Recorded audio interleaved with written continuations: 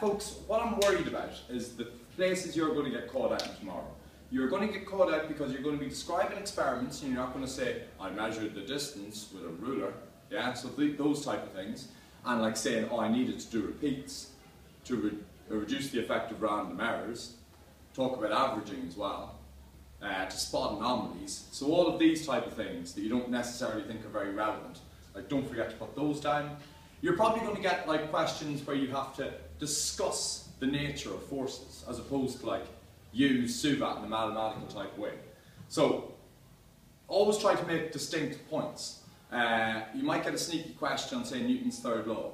So Newton's third law, there's 4 or 5 things you always need to remember. It's a two-body problem. So if I push Lucy that way, Lucy's actually pushing me this way. So it's opposite direction. It's the same magnitude of force. So whatever force I exert that way is going to come back this way.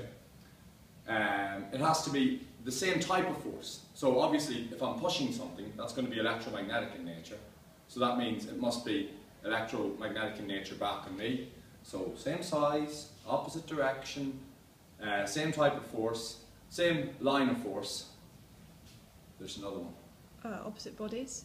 Opposite bodies, two-body problem. Thank you very much, Lucy.